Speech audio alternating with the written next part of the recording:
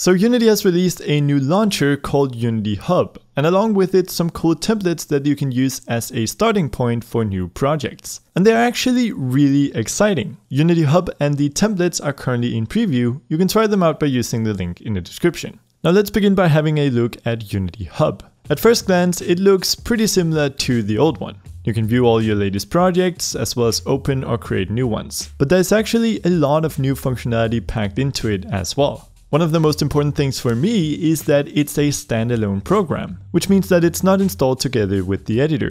If you're like me and use Unity a lot, you probably have a folder that looks something like this, which isn't pretty. Luckily, the launcher can now be used as a central place to keep track of your Unity versions. It also makes it easy to find and download the latest releases, including beta versions, which is just really nice for people like me who want to try out new features. To open a project with a particular version, all you have to do is click the icon to the right and select the version you want. You can also now have two versions of Unity up and running at the same time. However, make sure not to open the same project twice. That will probably lead to errors. Now let's dive into the real meat of the changes: templates. Using templates, you can choose between different default configurations of Unity. We've had this for a while in terms of the 2D and 3D modes, which change a few things with lighting, camera, and the scene view. And these templates still exist in much the same way as before. However, there are now 4 more templates to choose from.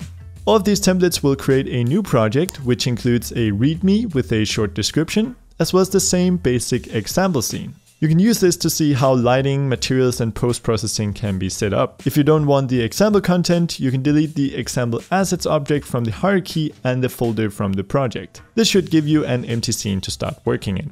Now, what is the difference between these templates and which one should you choose?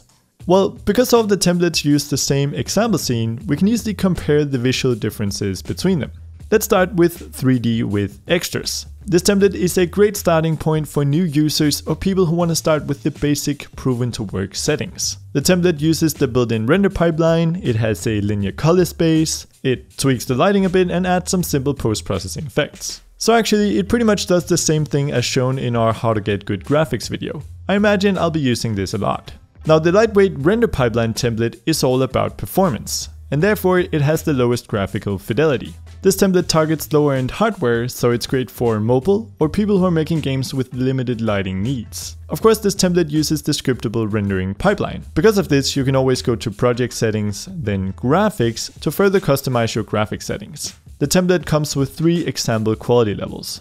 Moving on to the lightweight virtual reality render pipeline template.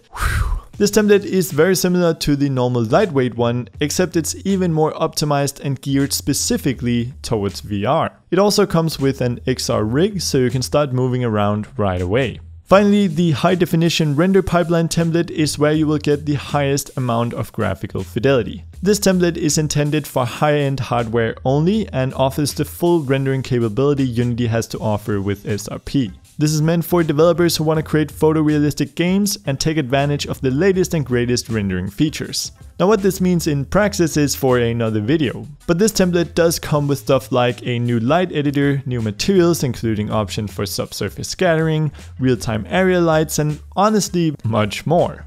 So that is the difference between them. Now, all the templates also come with a camera script that allows you to fly around the scene while in play mode, as well as a number of presets that might make your life easier. For example, when importing a texture. Other than that, we can expect to see more features added to Unity Hub in the future. This mainly includes an activity feed, as well as some stuff aimed at making it easier for newcomers. And maybe more importantly, we can expect to see more templates being added. In fact, Unity is currently working towards allowing users to create and share their own templates, which is definitely exciting. So again, if you want to get your hands on Unity Hub and the new templates, simply use the link in the description. I also just want to give a quick shout out to our awesome Discord server. If you haven't checked it out already, there's a link for it in the description. Definitely check it out, it's a great place to chat with other developers. Other than that, thanks for watching, and I will see you in the next video. Thanks to all of the awesome Patreon supporters who donated in April, and a special thanks to Diego Geik, Beffio, Infinity PPR, Alexander Blair, Cyborg Mummy, Derek Heemskirk, Clinton Van Skewer, Del Pernet, Tommy Huang, Faisal Marify, Daniel Sullivan, Cheetah 3D, Feng Su Long, Pierre Anglade, G. Schneider, Daniel Link, JD Lay, Superman the Great, John Burgard, Dennis Sullivan, Jason Latito, Alex Rakitsky, Bruins Cat, Matthew Knight, James P, Gregory Pierce, James Rogers, Naoki Iwasaki, Robert Bund, Larry Tweed, Tim af Holderbach, Judeman, Rob Farron, Adrian Heslinger, and Erasmus. You guys rock.